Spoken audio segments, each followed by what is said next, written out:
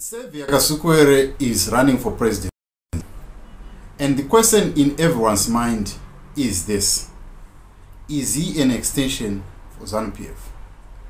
The other question is, did he had a deal with Mnangagwa so that he can split the opposition votes? And number three, did he reform from the atrocities or of the accusations or allegations that are leveled against him when he was with Robert Mugabe? Hello and welcome to JCTV Africa. If you're new on this channel, you know what to do. Hit the subscribe button, like this video, share it with your family and friends so that it can reach more people as we delve into this discussion. The question is, this is what Saviour Kasukuwere is saying.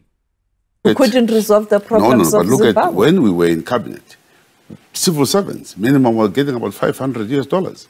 Today they're getting $50. The state of the economy was a lot better than it is today. The freedoms of our people were even a lot better than they are today. But how would people trust you when you are part of the system? Well, but we're part of the system. I don't deny that. But we have seen exactly the ills in our system that must be corrected. We are saying we have been inside. It is also those people who have a better understanding of the inside who should be able to correct this system.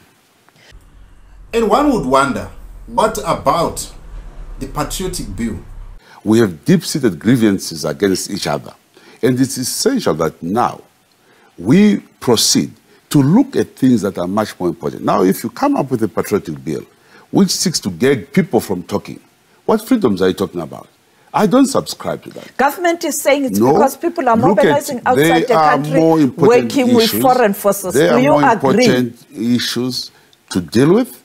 Let's amend the Mines and Minerals Act to give our people a greater play in their resources. Let's look at the Banking Act to ensure that our people can have access to resources. There are other areas that surely, if we focus on, we don't have to waste time talking about the patriotic bill.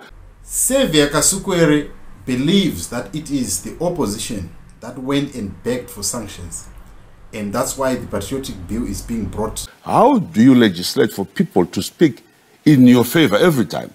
I know, yes, that we've had cases which has brought us to where we are, the sanctions, colleagues had to go outside the country, because at times we failed to manage our own internal differences. But at that time, you defended the then government when they were critical of people who were campaigning for targeted sanctions. Of this interview, what do you think about Saviour Kasukuwere?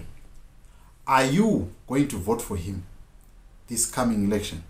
And do you believe that he has reformed and he is the better candidate, better than Nelson Chamisa, better than Emmerson Mnangagwa, and better than any other candidate that is on that ballot box? Will you vote for him come 23 August? Love to hear from you.